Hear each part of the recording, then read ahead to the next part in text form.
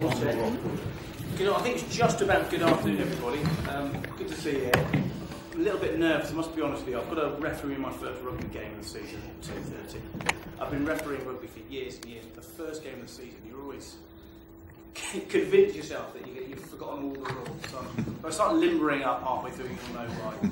I've just come from a maths lesson as well. We're doing percentage changes, and I thought just trying to spice it up a little with year 11, kind of grumpy year 11. We decided to give teachers pay rises or pay cuts and then work out their new salary. They loved it. They absolutely loved it.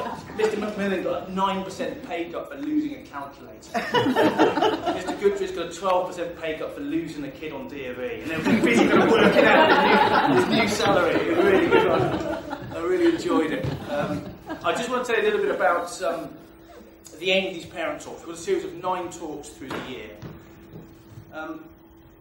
Education changed. There was a time in education where schools' attitude was parents kind of butt out, leave it to us, we know what we're doing, and we're going to deliver your child at the end of 5 years. And that's not the way we want to do it now. It's certainly not the way I want to do it. We want to share information with you as openly as we possibly can. With some of the challenges of bringing up teenagers, we want to share those challenges and talk about it, because you as parents will be wrestling with the same issues that we as a school are wrestling with. Obvious examples, things like social media, games, the social scene, alcohol, things like that. You know, there's no easy answer to this stuff. And we can share some information and then have a kind of Q&A and talk about it. Today's about UCAS. Now, some of you, when I went through, it was UCA and PCAS. Some of you may have older children, you know a lot about this, but some of you really, it's been a long time and you don't know how it works. And all we're going to do really today is give you a half an hour either reminder of exactly how the system works, what the children have to do, and what you can do to best support at home, really.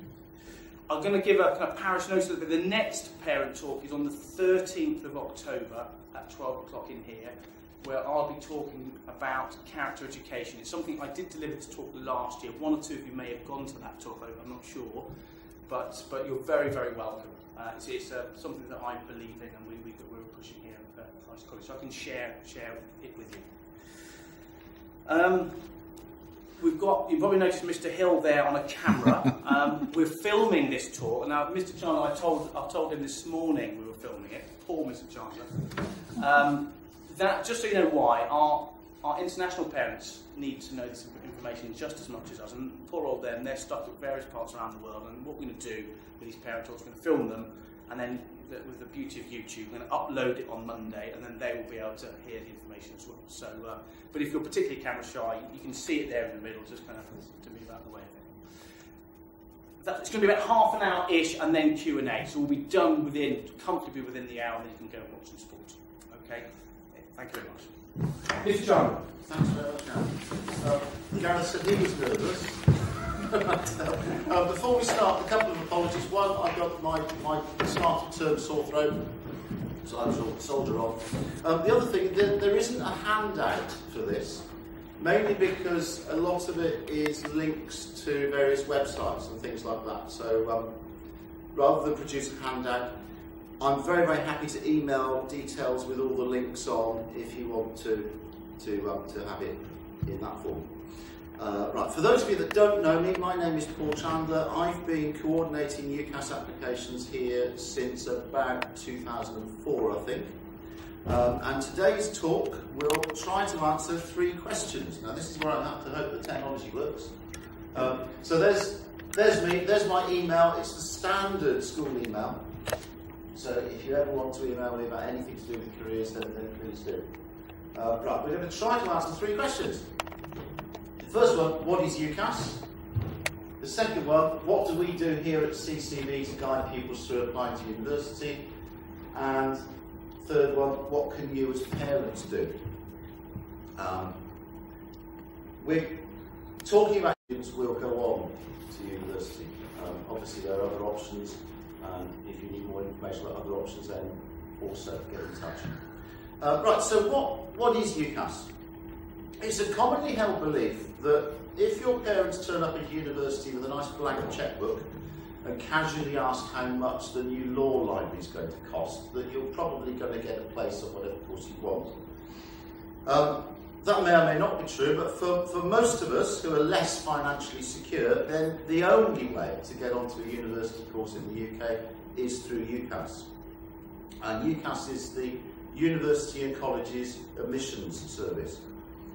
Those of us, like Gareth said, who are of a particular age, will remember not UCAS, but we will remember applying to universities through UCCA, which was the university's central council on admissions, or applying to polytechnics using PCAS, the Polytechnics Central Admission System.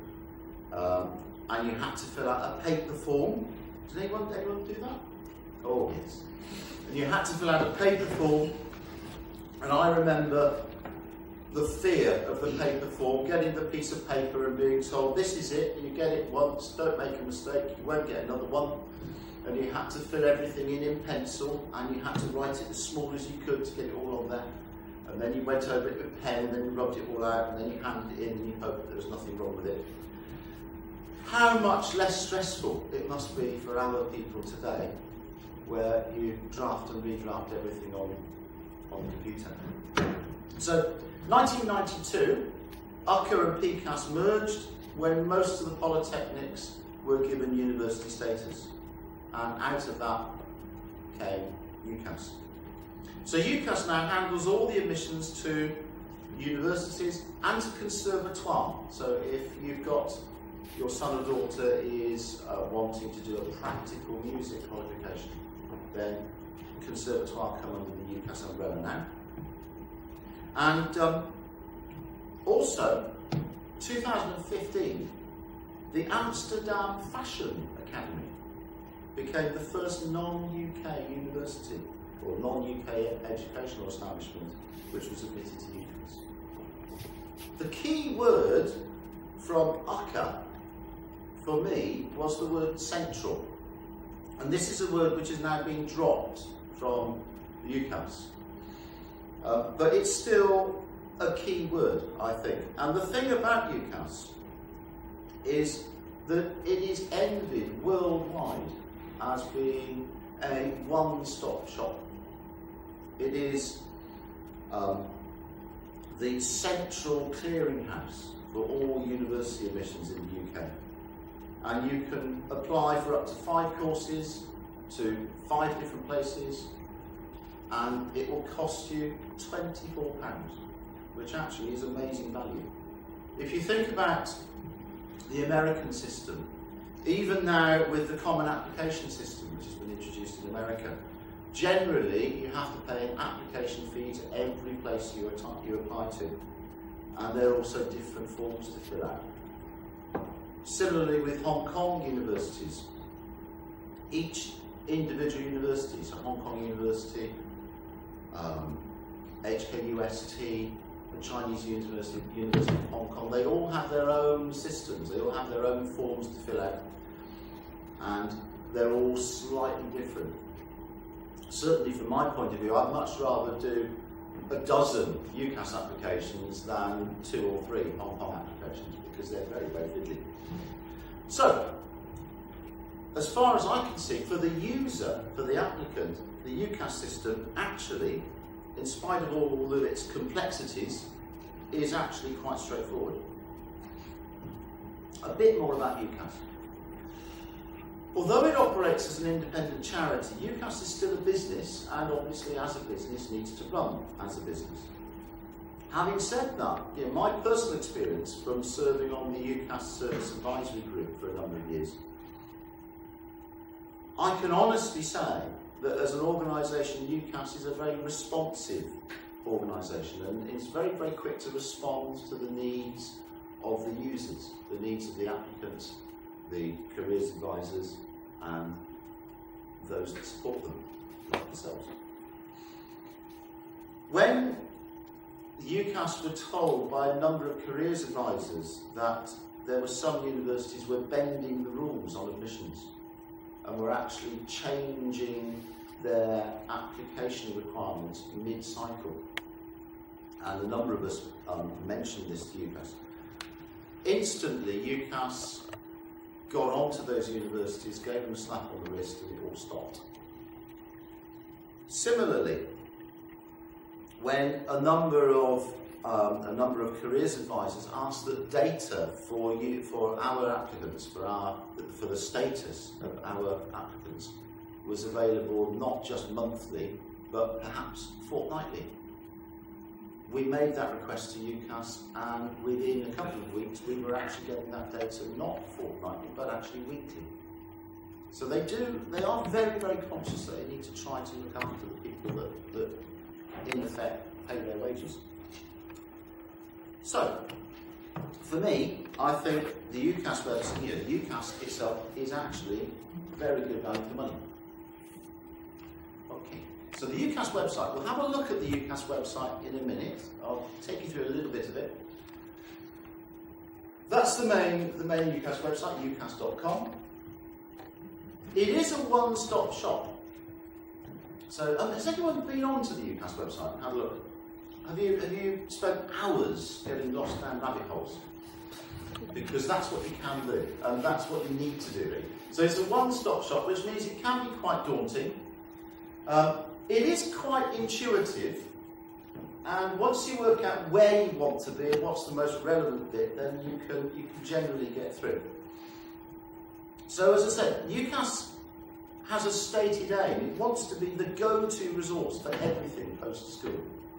And I've been to meetings with people from UCAS, and they've actually been upfront about that. They've said, we want people to come to the UCAS website for everything, not just universities, but for everything else to do with moving on from school. So the website contains a huge amount of information on many different things, so it can feel rather busy and intimidating. Now, if the technology works, that should go to the website. Indeed it does. So it's a huge website, really. And there are loads and loads of things on there. Loads of different bits. I think the key to the UCAS website, really, is to think a bit about the options at the top. So obviously for university we're talking about undergraduate things, but there's also information about other things as well. Particularly good is the alternatives bit. So it looks quite busy, but use the buttons at the top and you can just pare it down to a manageable size, really. Okay, but I think it is a very good first port of call. So as I said, primarily it's geared towards undergraduate applications, but it has lots of useful information about things in general. If we just have a little look at what it says about alternatives, then under alternatives, they have lots of information about things like apprenticeships and internships, and some good ideas about what to do for gap years, if anyone wants to do a gap year, and whether you should try and do it on your own, whether you should use an organisation. So there's lots of information, there are lots of links on there. With apprenticeships, it's not just general advice, there is actually the facility to see what apprenticeships are available at the moment. So it's not just general advice, there's real-time advice there. So, go back to that for a minute. Okay, so there's lots of advice also about how to choose a degree course, and you then have things like student finance, and it takes you through, basically takes you through the whole journey. And also, it's quite useful for the students themselves to just get a flavour of what they're going to do. My daughter went off to Manchester yesterday to study biomedical science. But the beauty of the system now, the beauty of social media now, is that she's already in contact with some people on her course. She was in contact with some people in her halls of residence before she got there. And a lot of the information on the UCAS website is good for just demystifying things, just making things a bit less scary for people. Right, sorry. So, one of the annoying things about the UCAS website is actually the fact that they have to fund it, and by having advertisements, by hosting advertisements, they actually get an awful lot of revenue. UCAS media is very, very big business. So sometimes the advertisements can get in the way. So the thing to do with the UCAS website basically is to sit yourself down and you've got a quiet half an hour and just go through it. Just have a play with it, really. Go through, click on things which look interesting. They will take you down various routes, and when you get to something that you're interested in, keep clicking away, and then gradually go back up to where you need to be to, presumably, to undergraduate admissions. Right, so, the main thrust of the UCAS website is undergraduate admissions, and that is what we tend to focus on, because that is what the vast majority of our students do. So, what do we do? Right, we have a careers timetable for the sixth form, which we certainly try to stick to. The careers, the careers interview part of that, I give a one-to-one 35-40 minute interview to everybody in the lower sixth. I've not started them yet because we've only just started the term, but in the next couple of weeks I'll be starting to roll out those interviews. So everyone gets a one-to-one interview to try to focus them on what they're thinking. And then I will send a link to this, so don't worry. So in the lower sixth, we gradually build things up towards the application until we get to the stage in the upper sixth, obviously, in the upper sixth where the applications need to be sent off. I might come back to that later.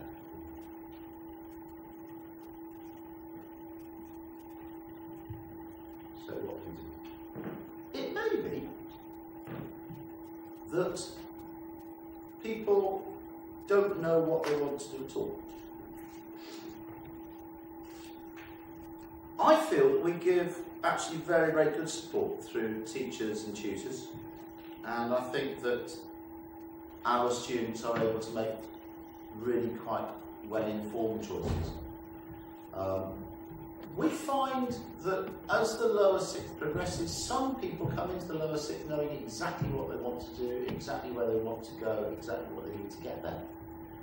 Others are not so sure. Don't be put off by the name, but there is something called Fast Tomato, which we have a subscription to. And Fast Tomato is very, very useful if you have someone who really doesn't have a clue what they want to do. It takes you through various psychometric testing packages. What happens is that when people are in year 9, we sign them up to Fast Tomato, and then they can go back to that and they can revisit it as much as they want to. If things change and they want to have a bit more detail. I'll just quickly whiz through the site itself. As I said, the name is a bit off-putting. But there are various sort of very small scale things. You know, what are you interested in? What do you want to do? Do you like the outdoors? Do you like the indoors? Do you want to work in an office? That sort of thing. And then there is a more in-depth series of questions, which will take about 70 minutes for most people. And you end up with various career suggestions. And then, you know, that links into what actually these careers are. You can use it for thinking about GCSE options later on, and then the business end, as far as we're concerned today, is what you can do with it afterwards. So this is something that the students can use themselves. If there's anyone who comes into the lower sixth who really doesn't know what they want to do, then I will guide them towards this. The curriculum for life started today, and I had a session today, and one of the things I did with brand new lower sixth was we looked at Pastor Marto. I'd say introduced them to Pastor Marto. So that's quite useful. There's also something called SACU. SACU was set up by a number of people who used to work for UCAS, and they thought that they could set up an advisory service of various kinds. They obviously were not particularly creative, so they chose to write UCAS backwards, and they came up with SACU. There is a version of SACU where you have to subscribe and pay lots of money for it, but there are a number of things on SACU which are free. So, and this is probably another thing which I steer people towards. So there's a free careers quiz, which is quite useful for people again to have a little think about what they're doing, what they want to do. And an A-level match tool. So if we get to the stage where you've already got your A-levels chosen, and you think, yeah, right, well I chose them, now what do I do with them? So these are quite useful things. These are sort of free aspects of SACU. Other things you would have to pay for, which we don't. I mentioned just now our curriculum for life, which we've just started.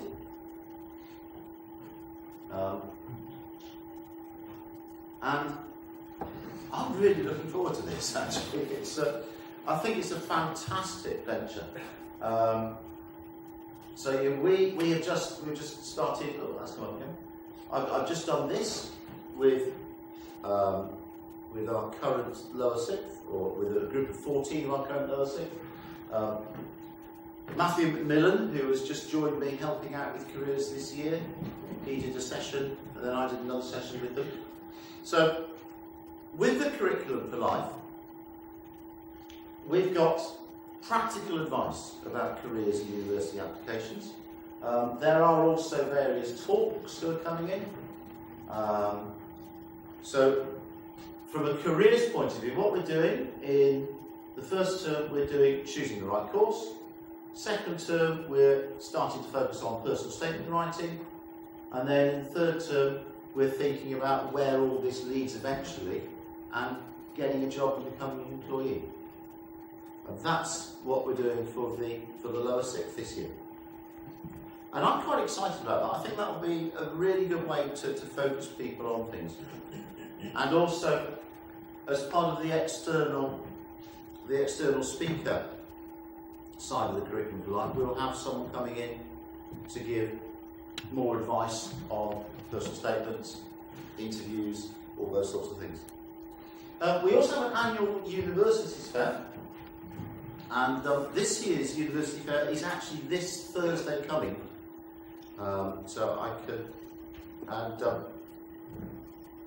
The details of that are, we have around about 20 universities coming up. Representatives from around about 20 universities are going to be coming, and they will have stands in the sports hall.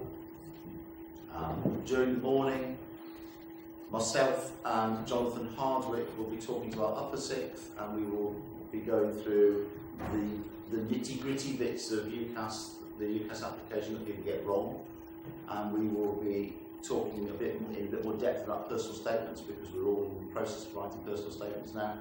And Jonathan will do stuff about interviews as well. Then we'll have the stands over in the sports hall. We have pupils coming in from other schools as well. We have pupils coming in from Crickhowell and from Grenoble and from Brecon High School and from Bilf. So they'll come in and they will access that as well. And then in the afternoon, 1:30, we have Barry Clark, who is an old friend of the school. coming from Swansea University. Barry is head of UK student recruitment at Swansea, and he's going to come in and give a talk which I think the title said is Anthropology, That's Insects, isn't it? Which is going to be 30 years of Barry's wisdom from overseeing degree applications and giving careers advice. And so yeah, that's happening on this Thursday coming. If you want some details, then I'll get back to you as well. Okay, right, so back to this. Assuming that people do want to apply to degree courses, which is what, as I said, the vast majority of our students do, then they have to register with UCAS Apply. I can't really show you much about Apply because obviously it's got live data on it at the moment which is actually quite sensitive. So I can't really show you that. But I can show you our higher education guide, which is something that all the lower sixth get. And let's go to one better. And the higher education guide is something I produce to help them with getting through everything. So there are various sections on choosing course. Section 2 gives you the nuts and bolts of the UCAS application with various do's and don'ts. So make sure you get your exam boards right. Make sure you put all of your qualifications on, including your music exams and your LAMDA and those things. Some advice about personal statement. Some talk about the points as well. Various other things, and probably in some ways the most important bit is the key dates bit, which is when things need to be done. So I'll come on to that in a minute. In terms of the actual process, UCAS goes live in mid-May. So UCAS Apply goes live in mid-May. So what happens is I set everything up then. I sit down the lower sixth and we all get registered. They register through the school. Because they register through the school, that means everything is nicely streamlined then. So it means that their tutors and I can look very, very hard at their applications, and we can see all the detail of the applications, so we can pick out any mistakes. It means we can also see how far along they've got, so we can give them a gentle kick to keep them going. And what then happens is that we are able to add the reference in a very simple and easy to access way. Right. So there's a little bit about the higher education guide. Here are the dates, basically. If you're applying to Oxbridge or to medicine or veterinary science or dentistry, then there is an early application for those. So you have to submit your application to UCAS by the 15th of October. And that means that not just the student's application, but all the reference and everything needs to be done. So if people are applying to Oxbridge or to medicine or veterinary science or to dentistry, then I ask them to get things done by about the 28th of September. That gives us time to go through everything, check it all, and make sure we get the application on. For everyone else, we try to get the applications done, or we try to get the students' part of the applications done by half term.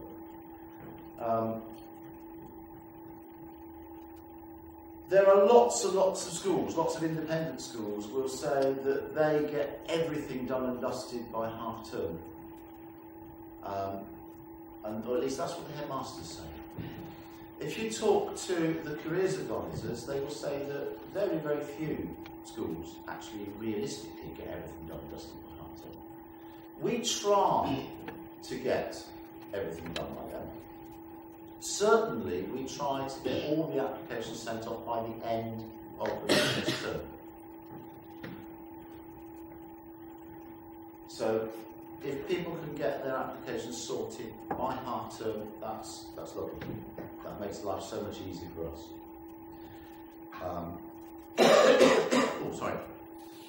The way it works, when the application is completed by the student, they press pay send. That application doesn't go anywhere. It just gets flagged up to me to say they think they've finished. So I will then go through the application with a fine tooth comb. And I will go through and tell them of anything which I think needs to be sorted out and anything which needs to be corrected. I'm very much a pedant, so when it comes to things like grammatical mistakes, spelling mistakes, small things that they've missed out, so they might have forgotten to put on their grade 8 violin, those sorts of things, I pick up on those things and I send them back to them and we can have another go. Sorry. All the time up to that process, their tutors will be helping them in terms of making sure they're getting the application moving along, making sure they're getting their personal statement sorted out, drafting, redrafting the personal statement. The personal statement is the thing that which students are always very, very edgy about. It shouldn't be as much of a deal as they often make it. But it is something that you need to get right. But our students do get it right. They get a lot of support from teachers and tutors. They get a lot of support from home as well. And they get it right. So running alongside this bit here, when the applications come in, I will have academic references which the subject leaders will have written. They are then collated, they go to the academic tutor of your son or daughter, and they pull together a reference. One thing I think we do very, very well here is we get a really good reference. And it's important, and that the tutors know that it's important, that the reference should always complement the personal statement.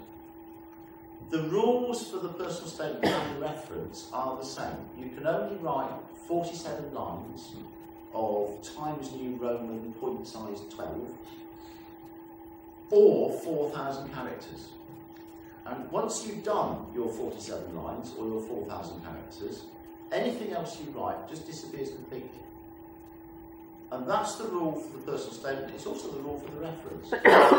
So quite often there might be something that that the applicant wants mentioned that they can't fit into the personal statement. So if they talk to their tutor, then the tutor can mention it. And the personal statement and the reference, I feel, the way we do it here, that they work together very, very, very well. When it comes to the reference, I read through all the references as well, because sometimes there might be mistakes on those. I also upload the predicted grades. Predicted grades, again, are something which are done by subject leaders. They submit the predicted grades. The rule with predicted grades is the predicted grades should be realistic yet aspirational. And the benchmark we tend to use is if there is a 10% chance of somebody getting an A star at A level, then we should predict an A star. Because at the end of the day, it's up to them to work to that level. So predicted grades, I think, again, we get predicted grades right. You will hear a lot of, you hear lots of horror stories which are put out by government and other organisations which say the vast majority of predicted grades on UCAS forms are overinflated. Ours aren't. And I think, and I know this from talking to admissions tutors, that actually there are some schools where an admissions tutor will say, yeah, I can trust that school. If they say this person is an A-star candidate, they are an A-star candidate. There are other schools where they will look at the predicted grades and they will think, well, maybe, maybe not. But I think that we get these things right. And I hand on heart, I would say that in the time that I've been running UCAS, I don't think we've ever sent off an application which has worked against a candidate. Anything in the reference must be honest but upbeat. It must be supportive. We can't write anything negative. Those days are gone. Those days of, you know, don't bother offering a place to this person because they're useless. We can't do that anymore. I don't think we ever want to either, to be honest, but the reference is supportive, accurate and true. Okay, so when they choose their courses, so I'll just go back to this. When they choose their courses, it's important that that your sons and daughters are realistic. One of the most important things you can do is to make sure they're grounded, make sure they actually do know what they can do. And really good source of information that we've got is HEAP, which is this thing here. Brian Heap, almost 50 years ago, decided that he would get together all the information about university courses, produce a book, and he then would be able to sell it for the best part of £40 a copy, which is what we have to pay for it. This is really, really good though, because it tells you exactly what the grade offers are.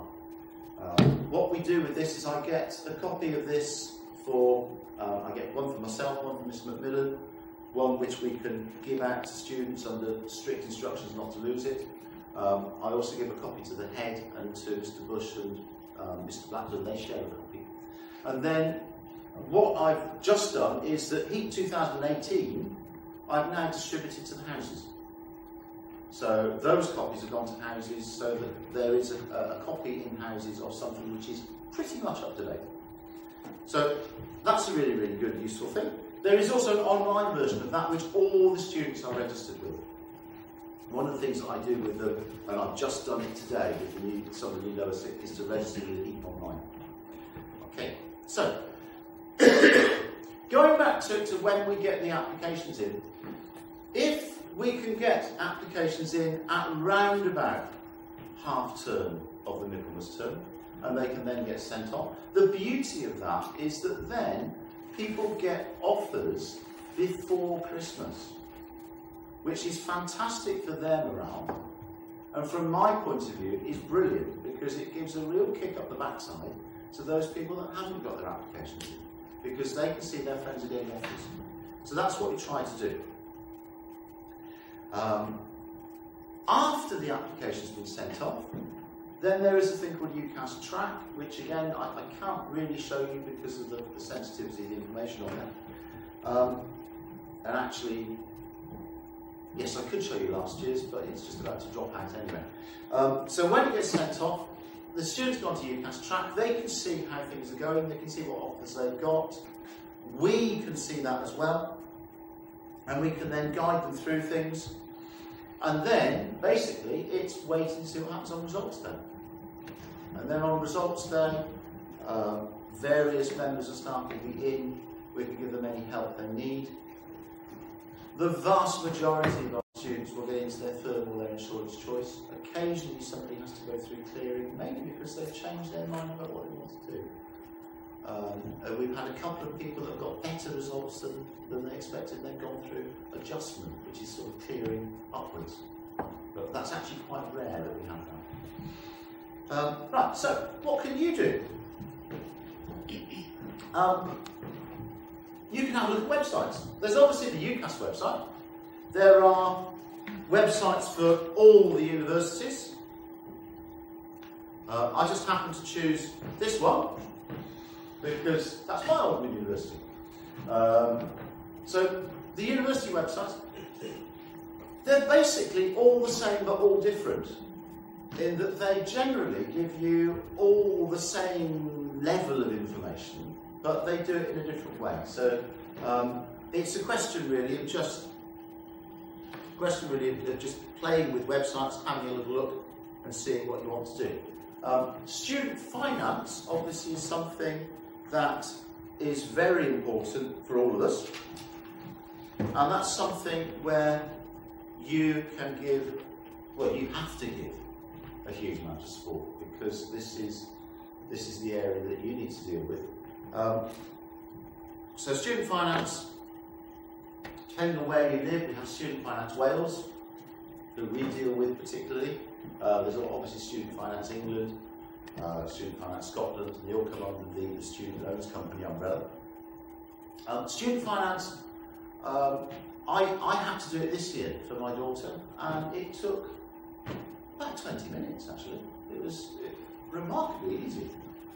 But it does need doing, and it does need doing by April, that sort of time. Something else you can do, I think the key thing that you can do is just to be engaged, to really be interested in what your sons and daughters are doing. Be really engaged, be interested in what they're doing, and think about the things that they don't think of. So, you know, for example, sometimes we assume that cities might be dangerous. We assume that rural settings are safe. But it might be the case that if there's a university in a rural setting, then getting out to accommodation could be a bit more of a difficulty than being in a city. So yeah, there are certain things that you can put an extra slant on for your sons and daughters. Please keep on top of deadlines with them. Please also read through drafts of personal statements and things like that. And you know, you can check them as well, because they don't always see what they got wrong. But often you do, we do, other people do. A really small point, well, it sounds a small point, is if you move house, or if you change your address, yeah, you change your email, you change your house address or your email address or your phone, make sure that your sons and daughters actually let UCAS know that that's happened. Because it's very, very difficult to get in touch with you if nobody knows where you live.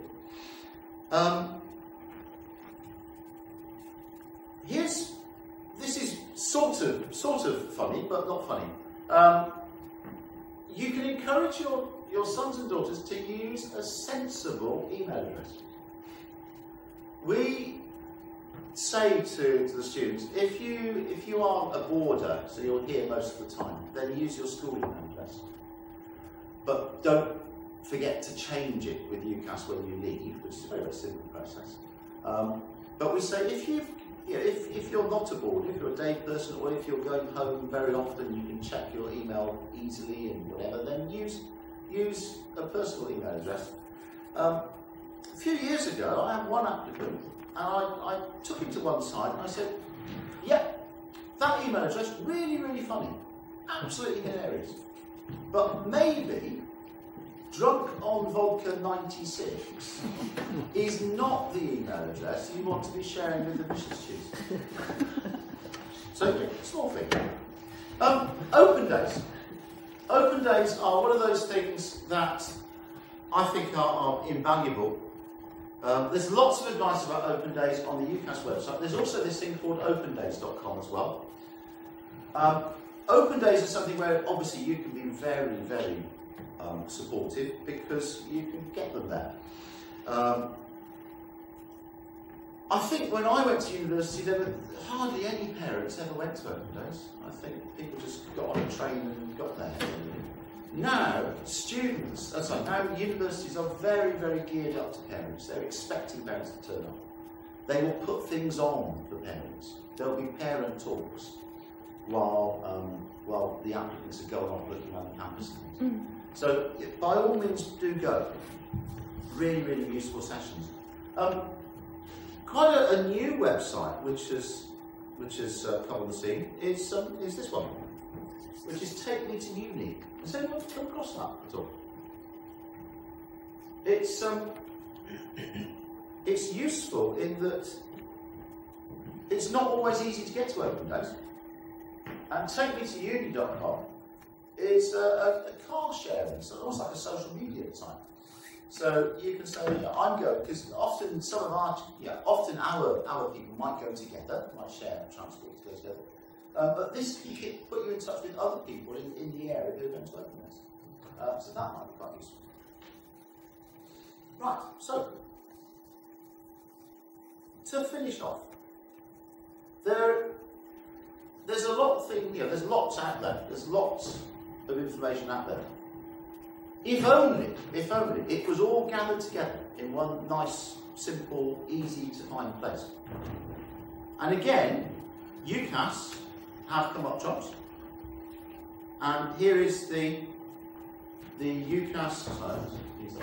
This is the. Oh, hang on, can't get the top of it. Sorry.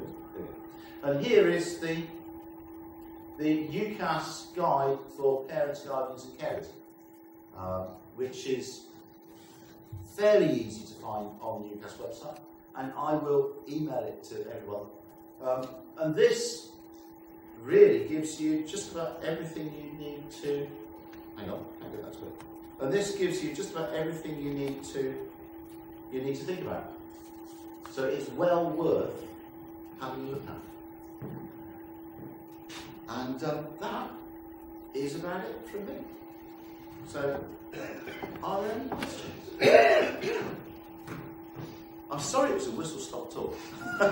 There's a lot to get through. Sorry. I was just wondering, when should we aim for open days if we're parents of lower six? This year or next year? It partly depends on how far along the process your sons and daughters are. I mean, because there's no point going to an open day unless it's a place you really want to go to. So I think if you look at the open day availability, then I think to get them in the lower six if you can.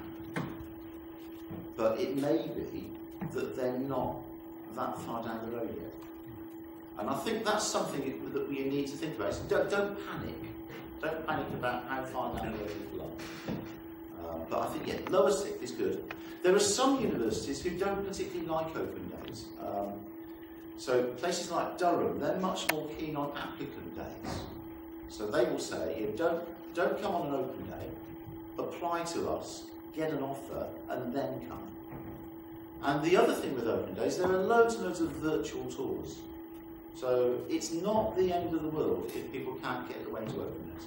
There are ways of doing an open day without physically being there. I'd advise not too many open days as well. I do a lot of your homework at home, do one or two. Yeah. Some people end up getting about 6 or 7. You're missing too much school as well, being boring and headmaster. Yeah, that's true. About 2 or 3. Yeah, sorry.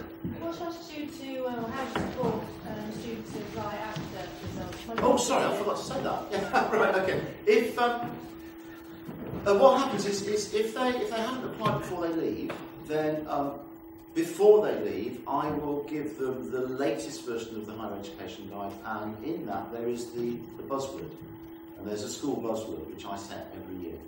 And so what they then do, they go to UCAS, go on to apply, and they register, and it says, have you got a buzzword? And they put the buzzword in, and that means they then come onto our system. And the beauty of that is that I can then give them as much support as I can in terms of checking everything through, and the reference is so much easier. So if they apply post results, then that's fine. And we sometimes get people who've been gone 3 or 4 years to do that actually. And 2 years ago when we went through this, it was very useful for UCAS to use the UCAS code for the course, because our daughter at that point knew exactly what she wanted to do. I can't find any way of doing that search now for our son, where you might find a course that you think, oh, that's really good, get the right mix, and feeding that into the search engine and see where else does exactly that, GF13 for example. And I just wondered whether I was missing something. Off the top of my head, I don't know. No, it was very useful. I can go away and have a little look. Yes, there are these arcane things like the course codes, which are sometimes quite difficult to find, aren't Let me go away and have a look, and I can get back to you. No, that was a foot. Sorry. Paul, are you going to be around for a little bit? If there's any individual questions, Yeah, sure. You can hang around. Yeah, I'll be around a bit. Yeah. Sorry it was so long. There we go. Paul, thank you very much.